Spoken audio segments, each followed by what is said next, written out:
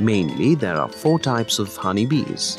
They are Dammar bees, sirena, little bees, and rock bees.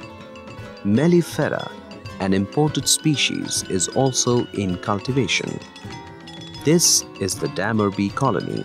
Taxonomically, Trigona iridipennis. It is seen in hollow tree trunks and cracks of the walls. Though it is stingless, it irritates by attacking eyelaps and hairs. These are the eggs. This yellow material is the pollen collection. These are the honey sacs. Separate the eggs and pollen and transfer them to a bamboo or earthen pot. Close the open ends. The bees will enter themselves and adjust very fast. Shift this during night hours to a convenient place. This honey is very thick and tasty, but the production is very less. Maximum 250 grams in a season. It is a good medicine for cough in babies. The wax has good demand, but the availability is very less. Even then, the contribution of these tiny bees for pollination is considerable.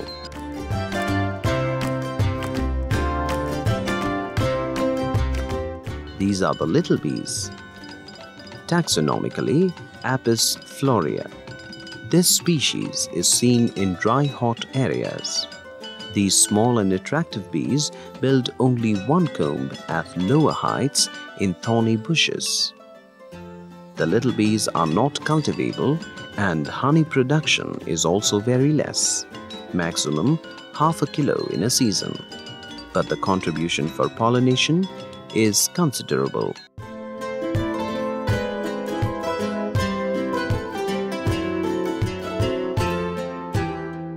This is the rock bee colony, taxonomically Apis dorsata. These big and strong bees build only one but very large comb.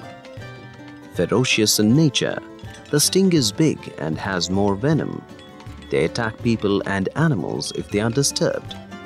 They even chase them for a long distance. The Maidan strains are a little bit soft in nature. Earlier, they were seen on very big trees in hundreds, but now there are no such big trees. Rock bees build their combs at heights on rocks and big buildings. These bees are also not cultivable. They produce even 40 to 50 kilograms of honey in a single comb. Honey is extracted by experts during night hours under smoke. Larvae, pollen, and honey are stored in a single comb. If it is squeezed, the honey becomes inferior in quality and taste. Hence, it is priced less.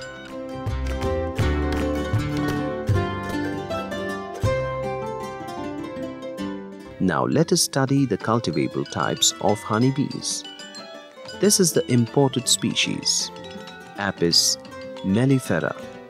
Bees and the colony are bigger than Indian bees, hence the box also. 2 metal wires support the big wax comb. They collect 40 to 50 kilograms of honey in a season, if enough food is available. These bees are popular in North India for shift cultivation.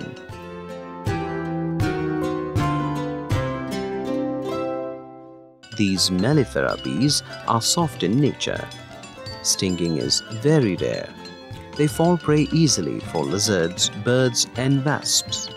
Mellifera has the resistance against Tay-Sachs brood virus disease. Swarming is rare. We can't see these bees independent in nature in India. Hence, it is restricted for cultivation. Ecologists say that the Tay-Sachs brood virus entered India with Mellifera, which is not true. In Malnad tracts, Mellifera has failed due to lack of abundant food. In plains, large-scale crops like sunflower helps Mellifera beekeepers. These exotic bees are successful and popular in Punjab, Bihar, and other parts of North India. Now let us study the Indian honeybees. Taxonomically, Apis cerana indica. Here also we have two types, black bees of Malnad and yellow bees from the plains, but both are similar in cultivation. This is the Malnad strain black bee colony. They sting more. Swarming, stealing food from other colonies, fighting each other, etc. are common problems. But the bees are active and good workers.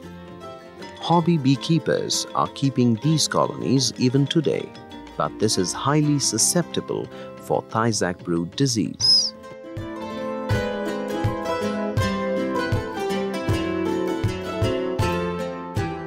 These are the yellow bees. Commercial beekeepers prefer this strain. These colonies are seen in the walls of dry open wells, hollow tree trunks and termite molds.